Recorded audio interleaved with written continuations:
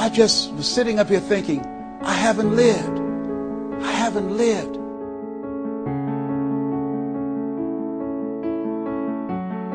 I think the only reason that you're listening to me right now, the only reason that you're watching this webinar, that there's somewhere in your heart of hearts that you've said, as you looked at your life, you said, I've had it. And not only have you said, I've had it, but you said also in your heart of hearts, I can do better than this.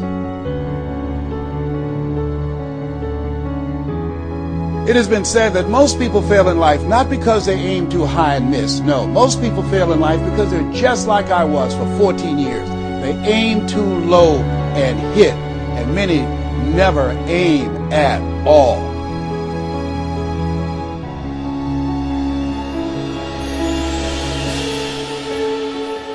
I refuse to die an unlived life. I refuse to die an unlived life.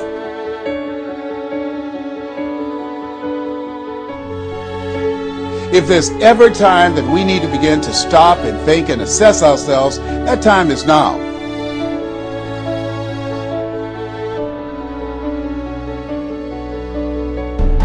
I've been working hard all my life, paying bills and taking care of my children, and my children are gone, and I've just been thinking, I haven't done anything.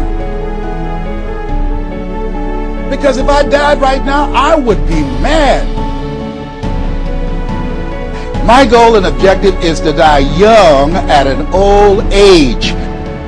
Because if you don't have a goal for being here is not a given. Most people don't make 60. Most people don't. People just take it for granted that they're going to be here. I want you to say to yourself, it's possible. It's possible. And I want you to follow along with this process.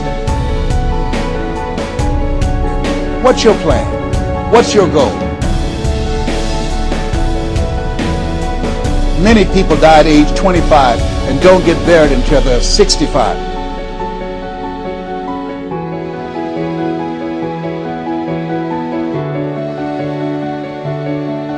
How's this affecting me? You know, we want to all become successful, but I've found that there's some success that's toxic success. You don't want to end up going after goals and dreams and neglect yourself.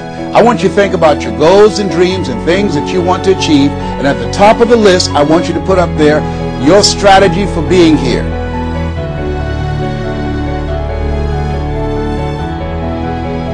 That's the most difficult thing that I've ever done in my entire life, to believe that I have the ability to live the life that I'm now living.